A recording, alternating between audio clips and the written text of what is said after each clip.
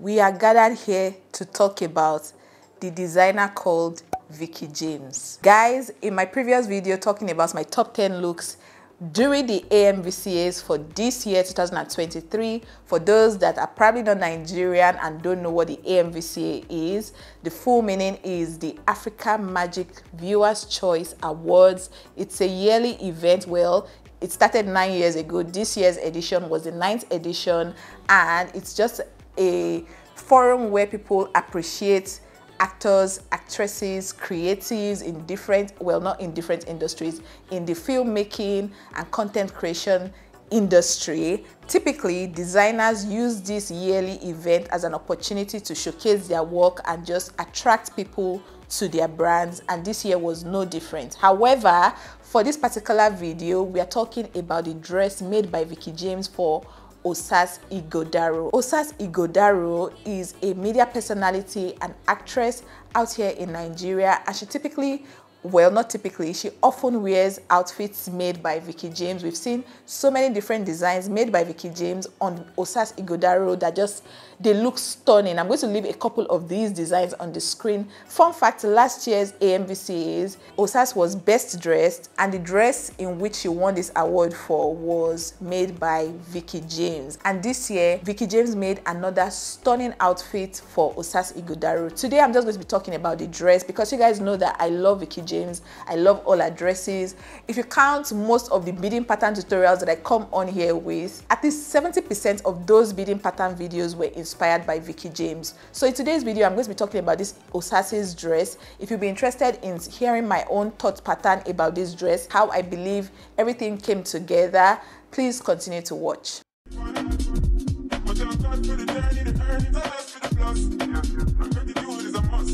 All right, guys, without wasting any time, let's get straight into the topic of the day. And for the sake of this video, I'm just going to be putting side notes. I'm looking at my phone because I have the video on my phone. I'm also going to be talking about what I'm looking at on my phone. I'll leave whatever it is that I'm looking at on my phone, I'm going to leave it on the screen for you guys to also see. The video I'm going to be working with is the video that was posted by Vicky James. Please take notes, guys. Disclaimer, this dress was not made by me. I repeat, this dress was not made by me. It was made by Vicky James.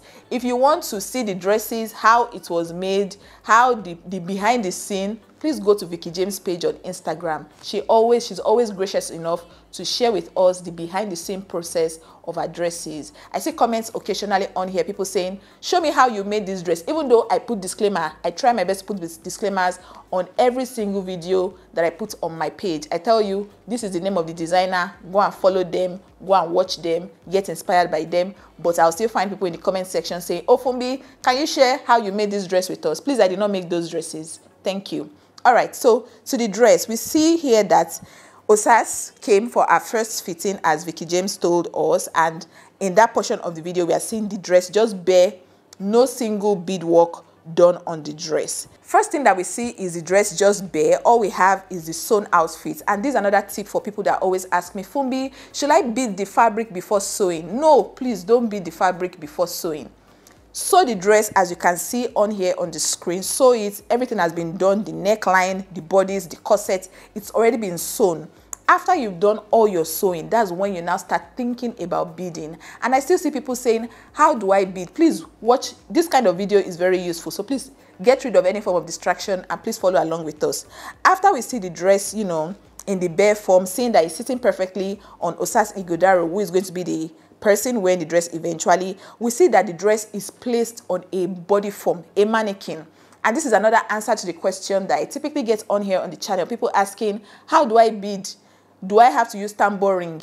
Every single time I tell people on here, my viewers, my supporters, I tell you guys that I'm only using tambour rings for my beading because it's an educational video. I'm not trying to make a dress. I'm not trying to make anything. I'm just trying to teach you all how to bead using certain types of beads, certain types of gems, accessories. So it won't make any sense. I don't take client orders at the moment, and there's only so much, clothes or so many clothes I can sew for myself. So the only way around that kind of challenge for me is getting a tambour ring and sample nets, sample fabrics, just beading on them and showing you guys how you can incorporate those videos that I share with you into your own design. So back to what I'm saying. get a body form, get a mannequin. All right, so after Osas tried the dress and I believe the dress was perfect on her body, they went ahead to place the dress on a mannequin. And we see here that Vicky James said that the beading pattern that was done on that particular dress was inspired by a certain designer. Moving on, Vicky James shows us the inspiration for the beading pattern done on the dress. And first of all, we can see the, I don't know who it is, that's not the hand of Vicky James there. Basically, we can see maybe the pattern maker. He has drawn out the pattern, and this right here looks like hard gum stay. So this is a tip here I'm also learning. So if you want to make long-lasting patterns that you don't have to worry about it tearing, instead of drawing your pattern on a pattern paper that is prone to tearing, you can draw your pattern on a hard interfacing, something like this hard gum stay that I'm seeing here. That's what I see here. I might be wrong, but this looks like hard gum stay or cloth gum. It's a pretty thick kind of interfacing in my opinion. So we see that the pattern has been drawn. We also see the little pattern by the corner on a piece of paper right there, and then they transferred it into a bigger kind of, they magnified it basically. I think they did the sample on a piece of paper, and then the pattern maker just put it on a wider piece of fabric, which is the interfacing that I just spoke about. And we see here that they did multiple sizes of this pattern. So we have the small one, almost like the pattern starts to graduate with time. They start from the small size to larger sizes. So we have a couple here, about I think 1, 2, 3, about 6 or 7 patterns right there according to what they are showing us. You won't really know for sure. Most of the designers here show us what they want us to see. There's probably a lot more going on apart from what they are showing on here. So we see here them just moving around the patterns, and then we see here, can you guys see the tambour ring right there? So this is another way to use a tambour ring. This is a pretty big tambour ring that the person working here is using to embroider. They're doing some kind of embroidery work on the, I think this looks like nets. I don't think it's illusion net. I think it's just regular nets, but they are doing embroidery work on it, which is going to later serve as the pattern or the platform on which they start beading. Anyway, let's continue. So we can see the embroidery work going on all around, and then we can see the train of the dress. And now, let me pause here. Now we can see them now layering the embroidered net fabric. I think that net, no, I think the net was definitely layered on top of each other. I don't know whether it's double.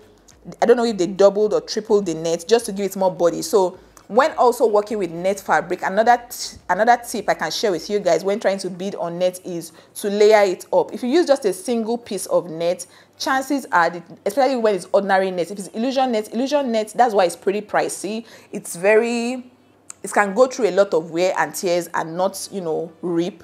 But with regular net, if you do any small rough handling, it will tear. So the trick to avoiding that is layering up your net. So they layered up this net, I think whether 2 or 3, I might be wrong again, and then they did some kind of embroidery work, and of course they trimmed out that embroidered portion of the net, and then they started layering those embroidered pieces of net on the train of the dress. Let's continue.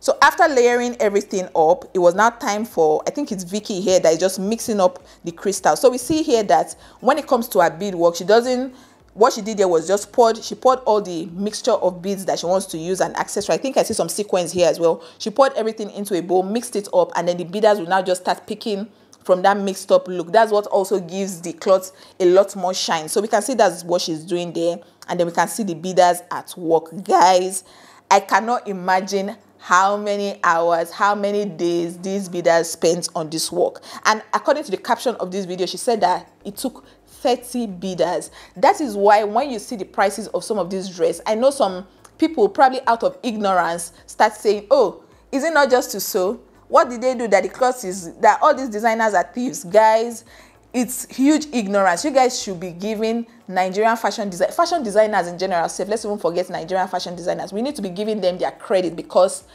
a lot of these awesome outfits that we see, you see the final result and you just think, oh, what did they do? But when you now see videos like this, kind of gives you an insight into the amount of work that goes into creating some of these awesome outfits. And you saw in the comment there, Vicky was like, if she calls the dress $50,000, people will start shouting. But when you think of the behind the scene, it's probably what's up to that $50,000 that she called. Because these bidders that are bidding here, she's not going to give them paper at the end of the day, right? She's going to pay them. The embroidery man, the pattern maker, the tailor, everybody is getting paid. She, as well as the designer, the creative director, she's getting paid. most of these people need to get the value for their work. And one thing I've noticed here in Nigeria is when it comes to handwork, well, craft work, they call it Isheowo here, handwork here. I don't know a better English term for it. People here in Nigeria do not appreciate creatives enough, and I'm speaking from experience. Even with my work as a milliner, a beader, when it comes to headgears and accessories, when I see the way certain people price my work, I'm like, you don't like me, because you looking at me the way I look right now and you're offering me 2,000 naira. Does 2,000 naira look like the kind of money that is going to give you the quality of work I'm providing you, or even feed me? The fact that I'm a milliner doesn't mean I don't have bills to pay. The lights I'm using in running my equipment, the equipment I use in putting these things together to create something beautiful for you. I'm not giving the people in the market paper as a form of payment. I'm paying them, I'm spending money, spending time, spending energy, and then the least people can do is tell me, is it not just ASOOKE? How much is ASOOKE?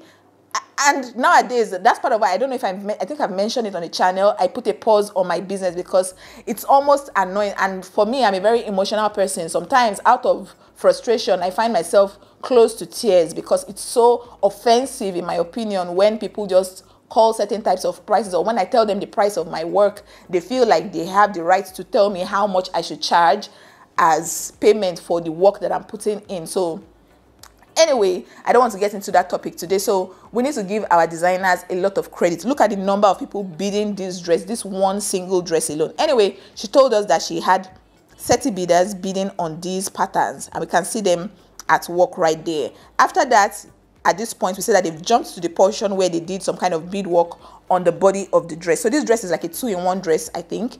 We have the main straight portion, the main, like, I don't know if it's fishtail, I can't see the bottom yet. We have the beadwork going on the body. Remember, the dress was bare before, and now we can see, and I think here they used crystal beading. I really cannot tell what is going on here. It looks like rose montees too, now that I'm zooming in close. I really cannot say, but it looks absolutely stunning. I will say that they used that pattern that they drew. Remember the pattern that was used at the beginning that I talked about? They used it on the body to create this beading pattern on the bodies, and now they came for another fitting. So most times when, another tip for designers, if you are trying to create a name for yourself as a fantastic fashion designer, fittings for your clients is very compulsory. If you wait till you are finished sewing the dress and doing finishing touches, except you're running a ready-to-wear brand, if you're running a bespoke fashion house, you need to schedule fittings with your clients, okay? So we see that Osas came for another fitting while the dress was still being beaded, and we can see Vicky here trying to snatch her waist and all of that. And you can tell when your client likes their outfit, you can tell from their body language. You can see even during the fitting, Osas is dancing, she's smiling, she looks excited. And I mean, look at what we have already. And now they are moving to the bust area and the waist area. We can see here that Vicky did some beadwork at first and then changed it to this like sparkly beadwork, and it looks absolutely stunning, guys. It looks absolutely stunning. You can see crystal beads going on, some rose montees in gold. So many things are going on right there. It's a combination of different beads. Remember again, at the beginning, she just poured a couple of beads together and shook it up. And look at what we have here. Absolutely stunning. Absolutely, absolutely stunning. And guys, you can see as well the end result of the dress after Osas wore it for the awards show. I remember in that my video, my top 10 video, I told you that Osas stood at number 2, and it was a close tie between herself and Beauty Tukura, who was my number 1 in that particular video. For those who have not seen that my top 10 videos from the AMVCs, you should totally go check it out, hear my point of view on some of those outfits and my thoughts.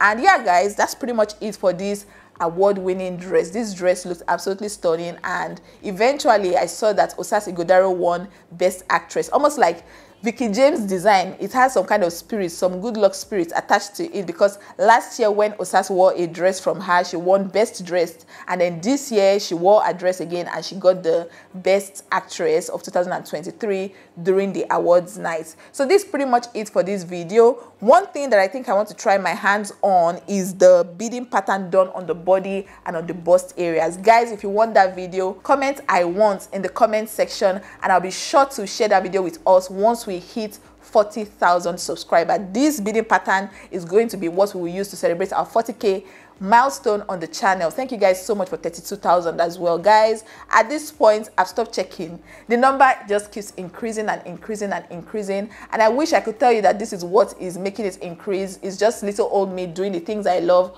on here on YouTube, and you guys just seem to appreciate my work. I love you guys, and of recent I've been getting a lot of awesome positive feedback from a lot of the new people joining us. Welcome to the channel. It's fun, it's educative, it's just mind-blowing, and just it's a beautiful space basically on this channel. Welcome to the channel. Thank you so much for joining me. Thank you for counting me worthy to be subscribed to and watch and learn from. It really means a lot to me. If you enjoyed today's video, please don't forget to give it a big thumbs up. Again, if you want this beading patterns video, comments I want down in the comment section, and I'll be sure to bring it to us again once we hit 40,000 subscribers. All right guys, I can't wait to see you all in another video very soon. Bye.